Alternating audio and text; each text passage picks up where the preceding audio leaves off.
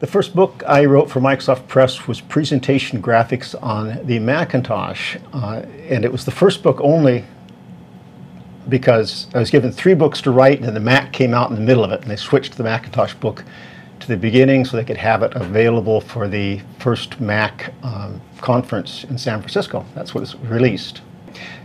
1984 was when it was published in 84. The first book I actually wrote for Microsoft Press was Front Page 97 Step by Step in 1997, but I did have the opportunity to contribute to one of Steve's earlier books when I was about this big. I made a computer-generated graphic of Robots in Love for one of those for the Macintosh book. For the Macintosh book. So yeah, that was my first publication. That's great. I started working at Microsoft Press through kind of a strange combination of coincidences. That started with meeting an old man who had interesting tales to tell. And after listening to them, I thought they should be recorded and made into a book for his kids. I ended up recording a bunch of his stories, making them into a book, which we published as a little publishing house. I had no interest in writing. I had no feeling that I had any ability to do that.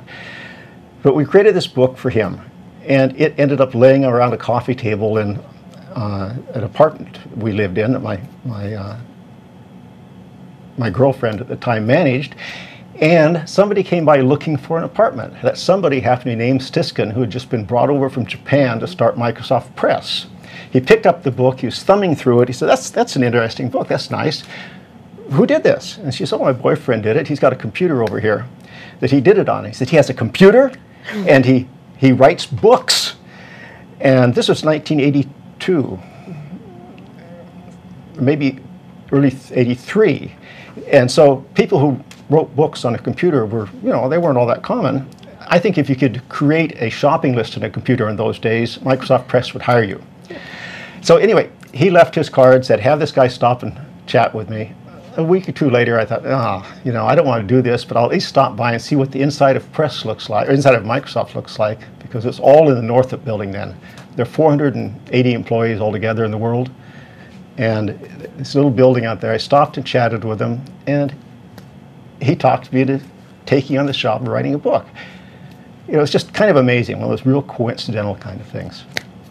Yeah, well, as a young child, I was fascinated by watching Dad write these books and getting to play with the Macintosh and getting to play with the different computers he was writing on and about. And years later, we were working together in online training solutions, and I was the business development manager. And I signed several contracts for us to write books for Microsoft Press, and I assumed that Steve and our business partner Joyce Cox would write all of the books. And I signed one contract too many. So there was no one available to write the Front Page book, and I was the only actual employee who used Front Page at the time, and it kind of fell into my lap to do that. So that was my first book, and I was terrified, but I really enjoyed the process.